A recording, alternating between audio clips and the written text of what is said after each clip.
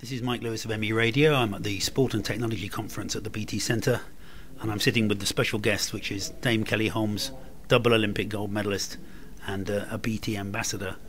It's about 3 years to go, Kelly. It's until the London Olympics. Can you feel the excitement building up? You must be looking forward to it.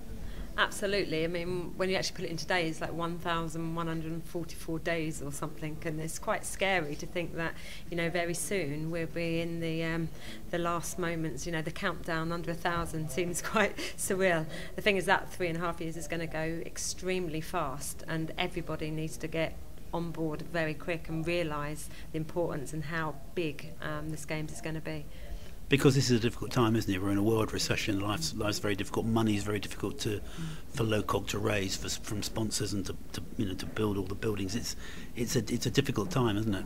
It is a difficult time, but BT have committed to be a 2012 sponsor, and because of that, BT are taking that very seriously.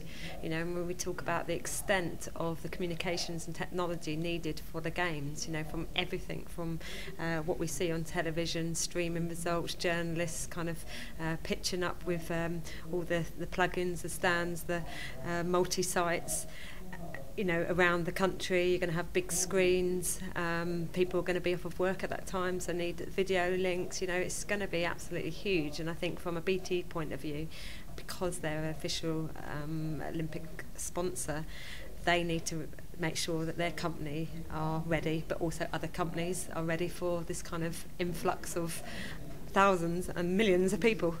I know it's going to be amazing. I mean, the BBC, I know, is talking about it being the most multimedia games ever, because you can watch it on BBC One, BBC Two. You can press the red button. Every sport will be available for people to watch or listen to it. It's going to be an amazing multimedia experience, and it's very important, isn't it, that lots of kids are going to be inspired to try sports they've never tried before. There'll be new heroes as people we've never heard of now as we speak get gold medals. It's really important that all doesn't die the day the flame goes out, isn't it? Yeah, absolutely. I think what we're going to be able to do with the technology and the kind of visual side of the Games is inspire so many new people in sport, whether that be young people, people that are volunteering around the Games, spectators. There's going to be, I think, 7.7 a million spectators or something, come in to have a look at Games. And actually what we get from the Games is this whole big, it is the biggest showcase of sport on this earth. It's like 46 world championships all taking part at the same time. That enormity is going to bring so many other focal points about sport, and it has to continue post the Games for us to feel like the big Games, or the energy we've put behind it and the fantastic show we're going to give, it wasn't wasted. It benefited everybody around the country and predominantly around the world as well. Now, we hear a lot these days about kids in this country being unfit. There's less team sports, particularly in schools. You've set up the Dame Kelly Holmes Legacy Trust. That's trying to encourage people to take part in sport and get away from the computer games and actually go out there and do it for real.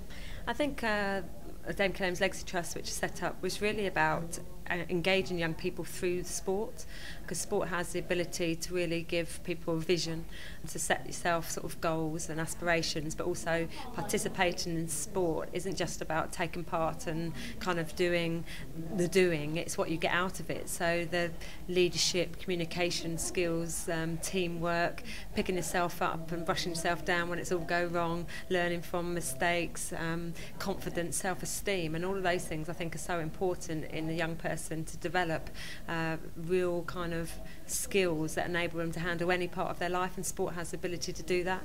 And so through the trust we've got a couple of areas. BT are really sponsoring a part of the trust that works with young talented sports people and also their parents and their coaches, so the support network, to say that right, you've got a talent, but unless you visualise yourself and having belief in yourself and going through an education type development, you might waste that talent. And actually, in life you have to take up opportunities that go. So we're kind of really strong about kind of core values and life skills, but using sport as the hook, and mainly using retired sports people that have been there, done it, that all have different backgrounds backgrounds, but all were inspired for whatever reason and became successful, using them as the deliverers of all our programmes, so that the kids can kind of look and think, gosh, I can achieve something big.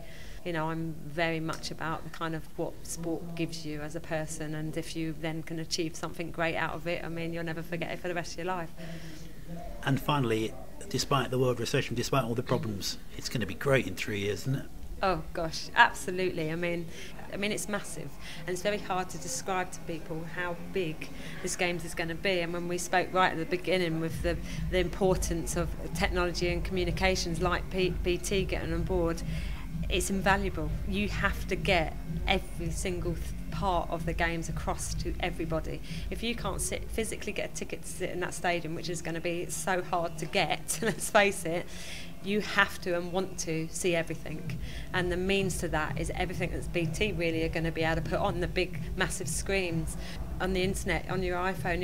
Every stream, communication stream there is so important, because we won't want to miss a minute of it. All around the Games is just going to be massive. I think we're going to hold the best Games there's ever been. We're going to take it to a completely different era, and I'm really looking forward to it. Kelly Holmes, thank you very much.